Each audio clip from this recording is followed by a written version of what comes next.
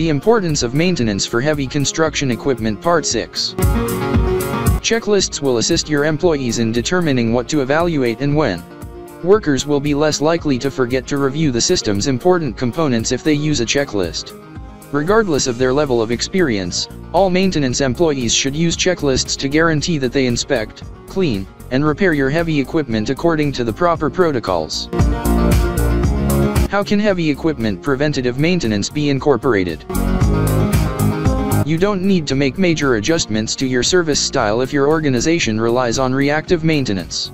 You may increase your maintenance program by adding to your service side with a variety of approaches. The more of these ways you employ, the more efficiently your equipment will operate. Invest in the necessary equipment, regardless of the type of work your company conducts. Make sure you have the right tools for the job. Don't save money by purchasing a smaller piece of equipment. It will wear out prematurely, costing you more money in the long run. Choose construction equipment that is appropriate for the project. Use the right machinery. Just as you need to buy the right tools for your project, your staff need to use the right tools for the job. Never utilize apparatus that isn't rated for a specified weight. Overburdening or incorrectly utilizing your equipment might void the warranty, endanger workers, and put more strain on the engine and components. Clean to inspect. After cleaning the equipment, the worker must inspect it completely.